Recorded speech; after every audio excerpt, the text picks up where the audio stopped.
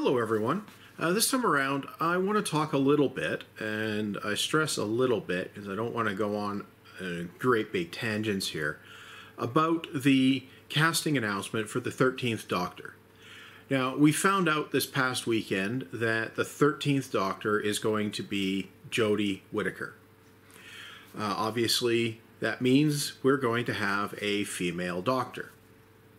Now, this, of course, is creating a bunch of whinging and whining and hand-wringing and so on the interwebs. And, obviously that was going to happen. There's a bunch of immature assholes on the internet.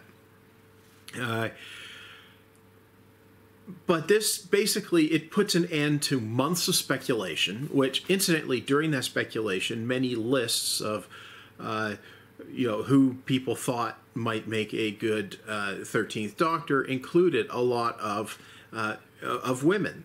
And I think that's more instructive than the knee-jerk asshole reactions that showed up within minutes of the reveal of the 13th Doctor at Wimbledon.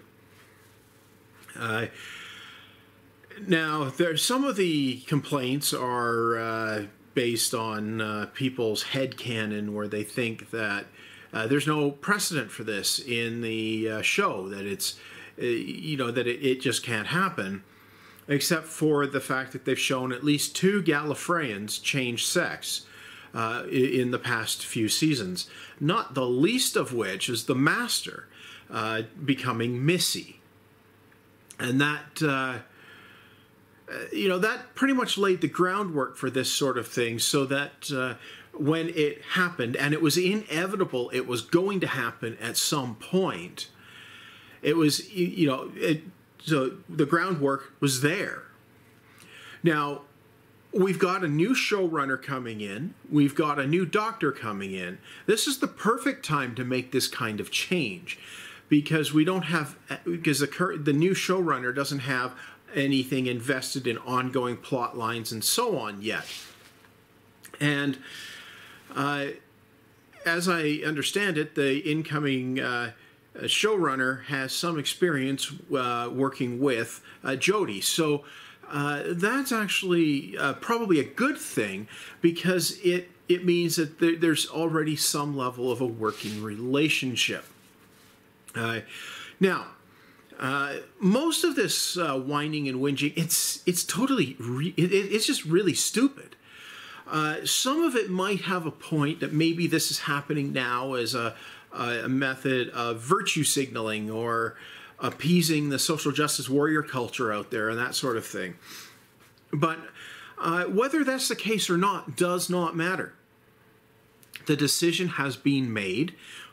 Jodie Whittaker is going to be the 13th Doctor, unless this is some absolutely way out there, out of left field and escaping from a black hole fake out on the part of the BBC. And I seriously doubt that. We're going to have a female Doctor. And you know what? This is not the end of the world.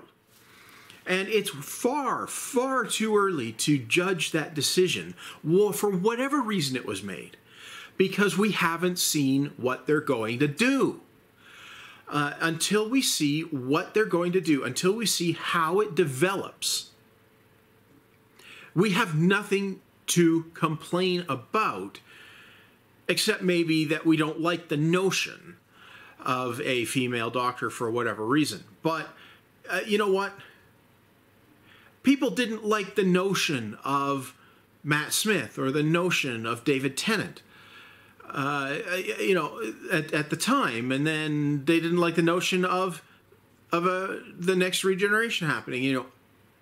So as far as these things go, this is probably largely a tempest in a teapot, and I suspect the furor is going to die down fairly rapidly as soon as something big happens. The one thing I haven't seen is I haven't seen anybody blaming Brexit for this.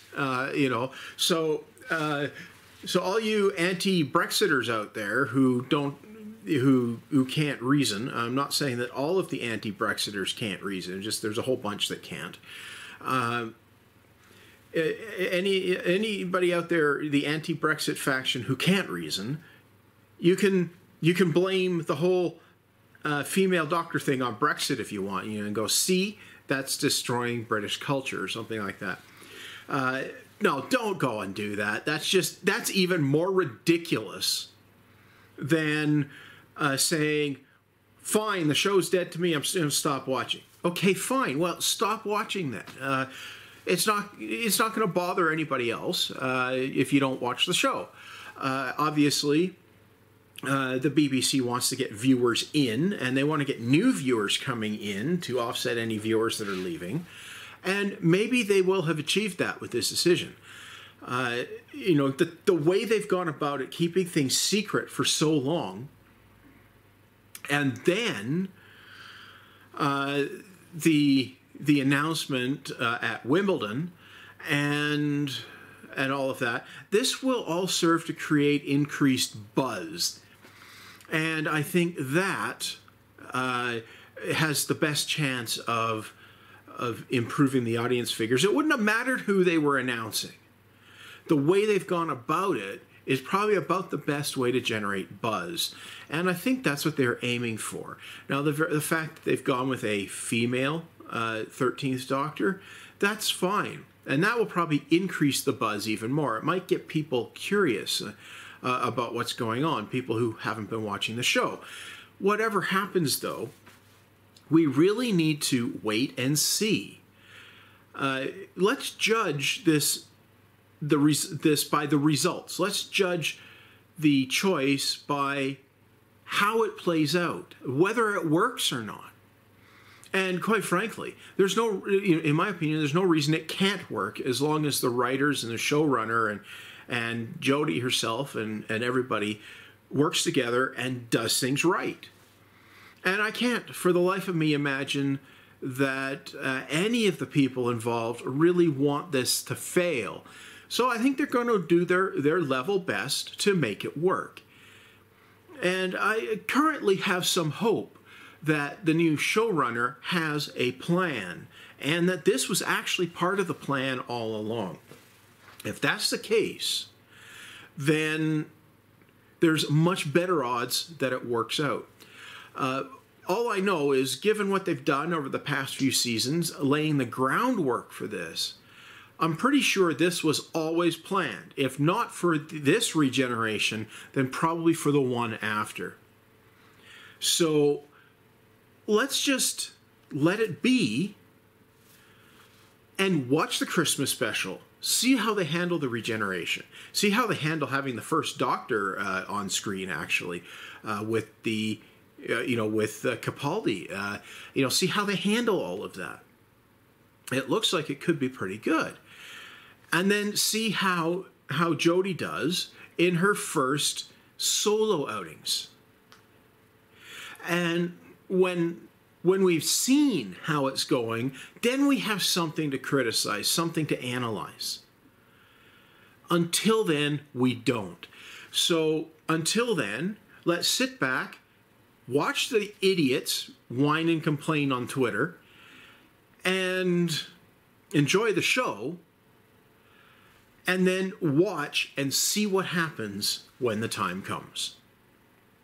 Anyway, that's all I have to say for now, so I'll end with the usual, if you liked the video or you didn't, leave a like or a dislike. It doesn't matter to me one way or the other. Just leave a like or a dislike. If you want to be notified of future videos, make sure to subscribe and turn on notifications. Obviously, if you don't turn on notifications, you're not going to get notified of anything. And if you've watched this far, thanks for watching.